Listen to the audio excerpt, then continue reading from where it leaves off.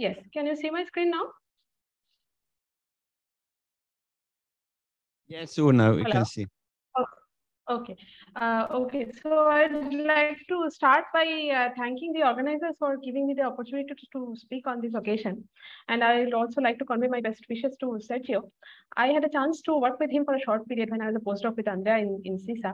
And it was a great learning opportunity for me. And in fact, my introduction to statistical field theory was through some note of his, which Andrea shared with me on trivial lattice gases. And then we have worked on it for a while. But today's talk will be on a completely different topic. It will be on activity-driven transport in harmonic chains. So this talk is based on these papers, and which were done with two PhD students, Anand Shatta and Ritik Shorkar. So yeah, this is the outline of the talk. So basically, I'm going to talk about activity-driven harmonic chains and the energy transport in that. So first, I would give a very brief review of usual thermally driven harmonic chains and the transport in there. And then I'll introduce this model. And depending on how much time I have, I'll discuss certain properties of the stationary non-equilibrium stationary state that results for such a system. So yeah, so whenever we talk about energy transport in one dimension, typically we have a picture in mind that there's a macroscopic system which is subjected to a temperature gradient and energy is heat or energy is flowing through the system. So often a simple theoretical model for such a phenomenon is used where one models the system, the macroscopic system, by a chain of oscillators which are connected to equilibrium thermal reservoirs at the two ends with two different temperatures. Of course, the reservoirs being equilibrium means that the connections have to satisfy fluctuation theorem, dissipation theorem at each end. And the relevant questions are, how does the energy current behave? What is the thermal conductivity? Is there a Fourier law? Can one systematically define, consistently define a local temperature? And what are the fluctuations of velocity and current? So the paradigmatic example of such a system, which was studied in 1967, is the harmonic chain connected to Lorentzian path. So this was studied by Ryder, Lebowitz, and Lee, and they actually solved this system exactly. So I'll give the results first, but let me introduce the model a bit more in details. So we have a chain of n harmonically coupled oscillators. So here, this is a schematic diagram. Blue dots are my oscillators. And they are connected. The first oscillator is connected to a thermal bath of temperature T1, and the last one is connected to a thermal bath of temperature Tn. And when T1 is not equal to Tn, we expect that there will be current flowing through the system. And the baths were modeled by simple Langevin dynamics. So this is the Langevin equations for the oscillators. So on the boundary oscillators, we have these two forces, this minus gamma V1, this is the dissipative force. And then there's a random noise, white noise, which is also coming from the bath. So these two are related, as you can see, and that's the fluctuation dissipation theorem, which must hold for an equilibrium bath. And there are, of course, various different models of baths, but we will stick with this simple one. And this was the one studied in 1967. And what they showed is that in the thermodynamic limit, so number of oscillators going to infinity, there is still a current flowing through the system. So Fourier law doesn't hold actually. And that current is proportional to the temperature difference. And moreover, one can define a local kinetic temperature, which remains uniform in the bulk as the average temperature of the two reservoirs. So the question that we are going to ask today is what happens when these reservoirs are away from equilibrium, when they do not satisfy fluctuation dissipation theorem. In particular, what happens when these reservoirs are active reservoirs? So what I mean by active reservoirs is that I'm just thinking of a medium which is consisting of self-propelled active particles like bacteria or genus particles. So they are inherently non-equilibrium in nature. And so motion of single probe particles in active reservoirs are being studied, very much in current days, both theoretically and experimentally. And they show a host of intriguing features like emergence of memory, negative friction, and all these features. So we are basically asking the next question, which is what happens when we connect a system between two such active reservoirs? How does the transport property of this system changes compared to when we have two equilibrium reservoirs? And what we are going to do is we are going to take a very simple linear model. So again, a harmonic chain, and we'll model the active reservoirs with some simple colored noise. Okay, so this is a schematic diagram of the system that I'm talking about. So again, let's come back to the model. So we have exactly the same setup, a chain of n oscillators coupled to two reservoirs. Now, additionally, we have two extra forces on the boundary reservoirs. I hope you can see my cursor. So there are these forces F1 and Fn acting on the boundary oscillators, and they do not satisfy fluctuation dissipation theorem with the dissipation. So here is the Langevin equation. So these additional forces are here. And we take a very simple model in the sense that we assume that these forces are exponential. They are independent of each other, first of all. F1 and Fn are independent of each other, but they have their they are correlated among themselves. There's a non-trivial autocorrelation which decays exponentially. So that's the simplest model. Okay, and these time scales of the autocorrelation, which we call tau 1 and tau n, they are the sort of measures of reservoir activity. Of course, in the limit, when this timescales go to 0, we expect some sort of a passive limit. But when this is finite, we expect that there should be some effect on the transport behavior of this simple system. So before going to the detailed calculation, let me first mention that one can, of course, have various different dynamical models for such force. Just saying the two-point correlations do not define the force completely. So I'll be considering three well-known cases of active processes which gives rise to this kind of exponential correlation. First is the run and tumble process, where the force is simply a dichotomous variable which flips with a certain rate alpha, and the corresponding time scale is actually inverse of that rate alpha, inverse of 2 times that rate alpha. Another very common, well-known process is the so-called active Brownian process, which is given by this Langevin equation. So even though these two, run and tumble process and active Brownian process, have the same sort of two-point correlation, their actual statistics, higher order correlations are very different. Okay, and then we have active Ornstein-Lundenberg process, which is again very well known, which is a Gaussian process.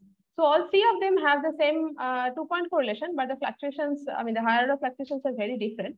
And we want to see what happens when we drive a harmonic chain with this kind of forces. In particular, we'll look at average energy current, temperature profile, and if time permits, current fluctuations also. How much time do I have? Not much if you want to respect the time. So 10 minutes, it's okay. 10 minutes. Yeah. So, okay. So I'll not go into any details of the calculation, but I'm just going to give the result. So of course, this driving leads to a stationary state, and where there's an energy current flowing through the system. And so because there is no source of dissipation in the bulk, so it's the same constant average current which flows through the whole system.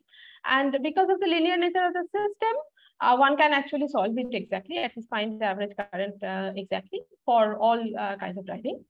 And it turns out that, the current actually naturally splits into two parts. One is the thermal part, which is exactly same as the RLN result, proportional to T1 minus Tn.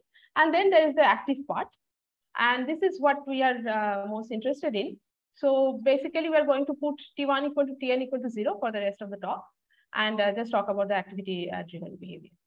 So one can show that the active current can be expressed in a form which is given here. So we have this Lorentzian spectra. This is coming from the reservoirs. So this is the difference of the spectral function of the two reservoirs. And this is different from the thermal element case exactly here. For thermal element case, this spectra is uniform. So here the presence of this Lorentzian spectra actually gives rise to rather curious behavior of the average current. And this is the exact form of the current in the n going to infinity limit, which is completely independent of the specific dynamics which we're using for the force. So this result is quite robust. As long as there's an exponential correlation, we'll have this current. Form of the current will be same. So if we plot this current as a function of one reservoir activity, keeping the other fixed, we see certain curious features.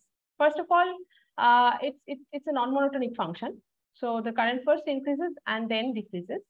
Moreover, if you look here, there are these red points which show the points where the current's reverse direction.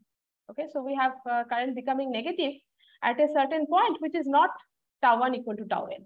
Of course, when tau1 is equal to tau n, if we go across that point, we expect that the current direction will change. So these are the other zeros here. But there is another non-trivial point where the current reverses its direction. So we have two features. One is the presence of this negative differential conductivity. So current is a non-monotonic function of the activity. And there's a current reversal. So not only does it decrease, it also goes below zero at certain non-trivial point. So these features were not seen in the thermally driven case at all. So these are completely due to the active nature of the forcing.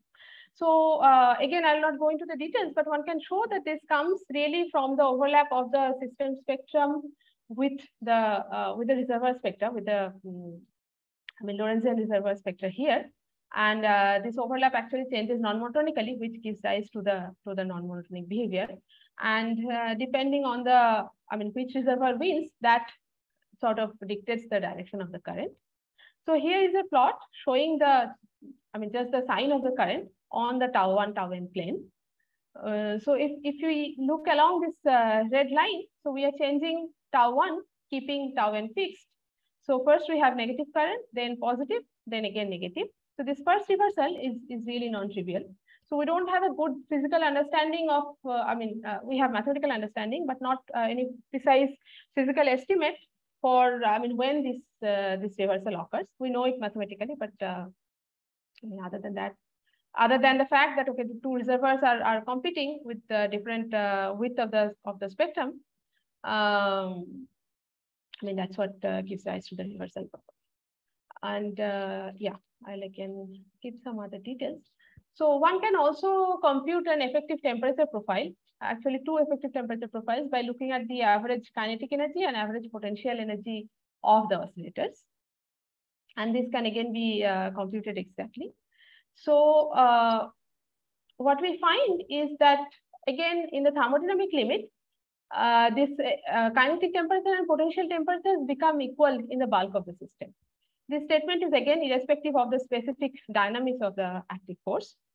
Although there are some exponential boundary layers where kinetic and potential temperatures are not equal, but in bulk, it seems like there is some sort of an equipartition of energy, even though, irrespective of the very non-equilibrium nature of the driving. Okay. So in fact, the bulk temperature can be written in this form. So it's half some tau1 plus tau n, and that naturally raises the question whether one can associate an effective temperature given by this tau1 and tau n to the active reservoirs, because it's exactly in the same form as in the thermal case, where you have the bulk temperature as the average of some numbers. So the answer to this question is actually no. So there are certain significant dissimilarities between the thermally driven case and the activity driven case. First of all, as I said, there is a non-trivial boundary layer even when the activities of the two reservoirs are same. So which is not seen in the thermally driven case at all. So if we have an oscillator chain with T1 equal to Tn at the two ends, the temperature profile will be completely flat. Here, this is not the case. Sorry. So here, if you look at this orange plot, it's actually with tau1 equal to tau n. So we still have a non-trivial boundary layer. And moreover, so suppose we, we try to assign these numbers as effective temperatures, and then we compute the current that is expected for a thermally driven chain using these temperatures. So here in this plot, the solid lines are the actual currents measured or calculated, and the dashed lines are the expected currents if we assign these effective temperatures to the non-equilibrium paths. So clearly they don't match. This effective temperature picture is not valid in general. However, if you look at this brown curve, here you see, so this is for a low activity regime, small tau. This is tau n equal to 0.1.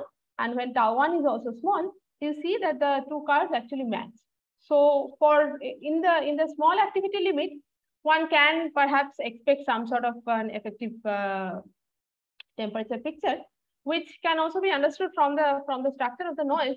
So in the tau going to 0 limit, this exponentially correlated noise actually becomes delta correlated, and one can define an effective temperature. And we could also show explicitly that the active current that we calculate exactly actually reduces to the well-known RLL form with these effective temperatures in the small activity limit. Okay. So if I have like two more minutes, I'll just mention something else about the fluctuation. So we looked at the average kinetic energy and average active current. So what about higher order fluctuation? First of all, how is it different from thermally driven case? And how are they different for different kinds of active drive? So it turns out that again, if we look at bulk only, there is no way to distinguish between different active driven cases. The velocity distributions are actually completely Gaussian, irrespective of the specific form of the driving, which is not true in boundary, of course, but I'll not go into the details of that. And more interestingly, at least for us, it was more surprising if we look at the fluctuation of the current in the bulk. So not only the average, but instantaneous current fluctuation, the whole distribution of it. It turns out that for all three models, these distributions are actually same in shape, qualitatively same. And not only that, they actually are consistent with Gaussian fluctuations in the bulk. I mean, Gaussian fluctuations of position and velocity in the bulk. Okay, so they have a logarithmic divergence for j equal to 0. So this is irrespective of the fact that j average is non-zero. So even when there is a non-zero average current, the distribution has logarithmic divergence near j equal to 0. And we could also calculate the full form of the distribution. And again, I mean, if we measure the current distributions in the boundary, then we see very different features. But I mean, already the fact that in the bulk, almost no signatures of activity are seen in the typical fluctuation, that is quite surprising for us actually. So yeah, I'll skip this page and I'll just conclude. So what I have tried to tell you is about the energy transport of harmonic chain connected to active reservoirs.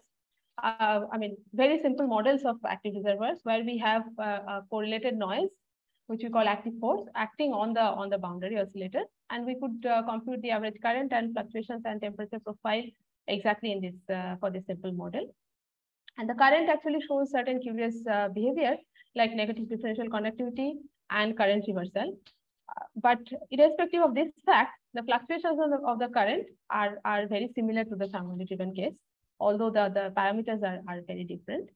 And there are certain universal bulk properties, like, as I said, I mean, current fluctuations and local velocity fluctuations are consistent with the Gaussian measure in the bulk, although they are not the same in the boundary at all. Boundary oscillators can easily distinguish between different forms of driving. There are many open questions. The first is to see what happens if we use a more realistic model of the reservoir instead of this just one simple force, but some sort of extended models. And do the indice and the current reversal survive in the presence of disorder or anharmonicity and all this. So thank you for your attention, and also congratulations to Sergio again on his birthday. Thank you very much, Urna, for these interesting results. So are there questions from the audience? Andrea?